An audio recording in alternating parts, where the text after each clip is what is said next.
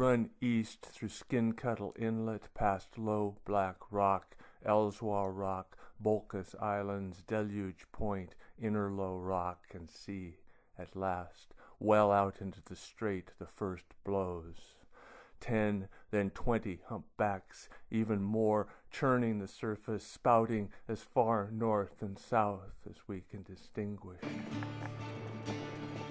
Feeding, the whales of Hecate Strait roll and roil in the chop where krill and herring crackle, spat out of the sea in exhilarating terror, an awful hailstorm of food churning among sleek whale fuselages that flex, rise, and slew ecstatically to feast in mile-long bands on the blood ochre of rising crustacean clouds. Lit by the flash of herring, the humpbacks revel in a massage of frenzied food, gulp, sigh, and say their grace and gratitude with grunts, groans, and James Brown hallelujah shouts. Yow, I feel good.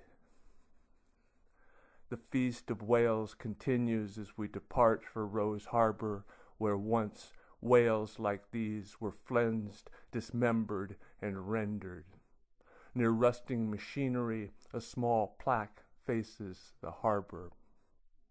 In memory of the Chinese and Japanese who died in the employ of consolidated whaling between 1925 and 1941.